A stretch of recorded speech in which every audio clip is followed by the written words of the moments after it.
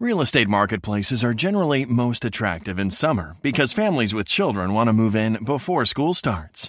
So more homes are typically available in summer as well.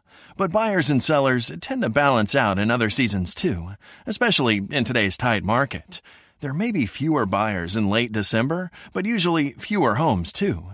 So prices tend to rise or fall on general demand in that market rather than time of year. It's best to sell when you and your house are ready to sell. Start working with a real estate professional as early as possible to make the most of your sale in any season. So if you're thinking about selling your home and want to learn more about the home selling process, feel free to contact us.